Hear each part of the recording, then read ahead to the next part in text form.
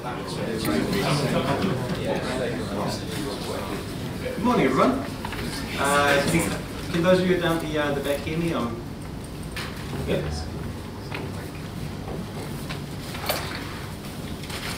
the microphone on?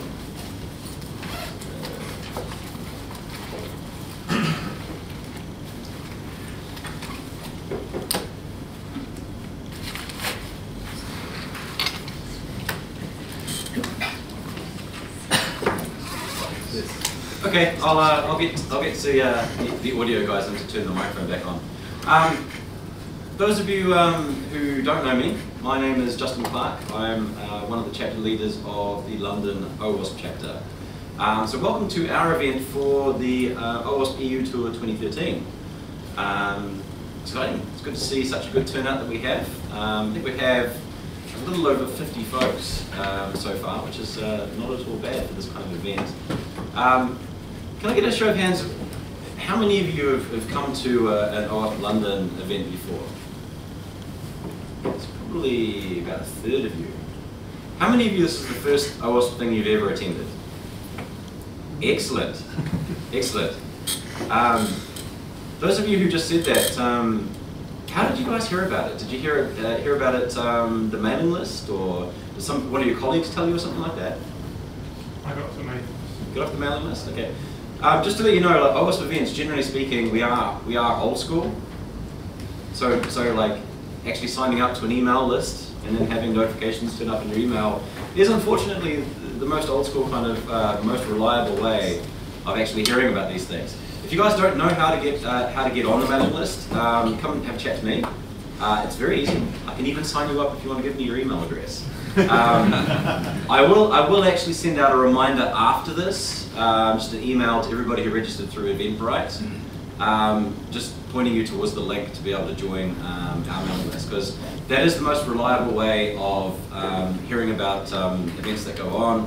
We do have chapter meetings usually regularly. For those of you who are London OWASP regulars, you will know that this is unfortunately the first thing we've actually done this year. But that's not going to be the case for the rest of the year. So we usually do aim to have a chapter meeting, usually Thursday evenings, somewhere central in the city, every couple of months or so. Get a bunch of interesting speakers and that kind of stuff like that. So expect to see that that email coming out from Eventbrite, and that's the last thing you'll hear from us. Those of you who engaged or heard about things, your colleague told you about us, you saw it on LinkedIn, you saw it on Twitter or something else like that. I'd still recommend getting on the mailing list. It's always the best way to hear about these things as well. So, what is the OWASP EU Tour? Well, what it is this is we're replicating something which happened in Latin America. And really what it is, it's an effort to kind of get, especially some of our international kind of, renowned speakers, the kind of people who are actually doing conference talks, around a lot of our local chapters, hold an event, which is free and open. The only reason that we actually ask you to RSVP is so that we know how many people to cater for. Other than that, it'll just literally be open door kind of stuff to just really get the message out there and hopefully kind of engage with some folks who haven't come across OWASP before. Is there anybody in here actually who's not 100% sure what OWASP actually is? Okay, so Colin is lying, and there's a whole bunch of you who are lying by not putting your hands up. Those of you who may not know too much about OWASP, we've got the OWASP Foundation. What OWASP is you may know, the Open Web Application Security Project. What OWASP is effectively a like-minded group of folks who donate their time towards basically the problem of application security. As one of our kind of very vocal members, Dennis, who you'll see present later in the day, his pitch for why you would be involved with OWASP, why you would actually join and become a member of OWASP, is it's a very compelling kind of pitch why you'd spend your $50. It's like, what do you get for spending $50 and becoming a member of OWASP? Nothing more than you do by not joining. Everything is free and open. Everything is open source, Creative Commons.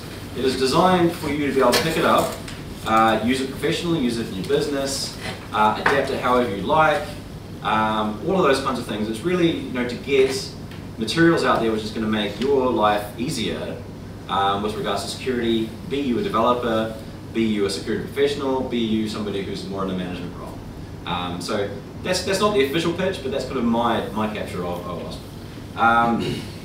This is, I think, the third of the events that we're having. We have a whole series of probably, I think there's another 10 events happening across Europe over the next, the rest of June. So if you do happen to be elsewhere in Europe and things like that, do have a look.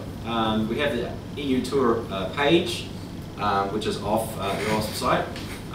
Go and have a look and see where the rest of the ones are. You might want to pick up some of those as well. Sponsors for today.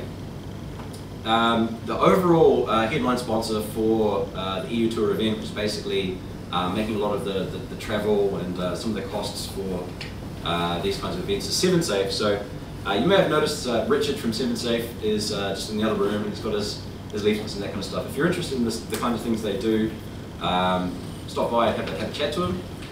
Equally, our chapter sponsors are Gotham Dual Science and Quotium, who help us kind of do things like get these rooms and things like that during the year.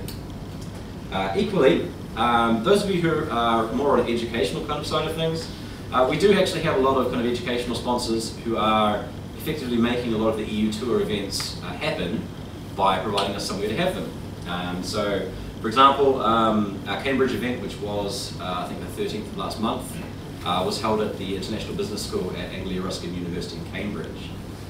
So we have a lot of kind of folks more on the academic side involved in OWASP as well.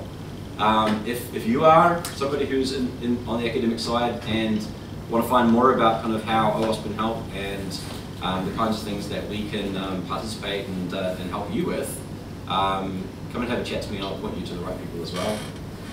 Equally, we have a lot of folks in the wider community, other organisations, other security organisations, other non-profits, just like OWASP, which are involved in this kind of thing as well, internationally, who are kind of involved with kind of getting the OWASP message out there. Interestingly, the only one of those who's UK-based is 44Com. You can see there's a bunch of folks there who are on the Ireland side as well, and elsewhere as well. So, excellent stuff. So we have a fairly full program of stuff for you. This is going to be totally unreadable. If anybody can read this, I'll be surprised. However, for those of you who don't have one already, I have printed copies of the schedule, which will, I'll actually just write down the top left here. So if you want to grab a copy of the schedule off me, just come down and grab one. We already have one variation from the schedule, and the variation from the schedule is that Dennis, who's on at 10:45, has told me he's not going to be here before 10:45. So we will be swapping one of the later talks in. I think Rory McCune, who is scheduled for later in the day, 2 p.m. I think we may actually just swap those talks. So this is extremely common in OWASP events. But hopefully everything will run fairly smoothly on the day.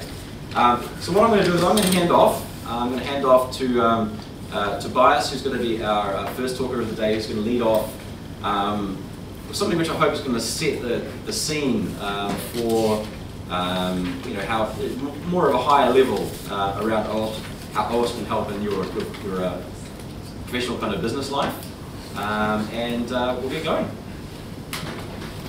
So Tobias. Equally, one last thing I should mention, we are actually going to be videotaping these talks, and presuming we can figure out how this works, we will be releasing these probably on YouTube or something equally similar.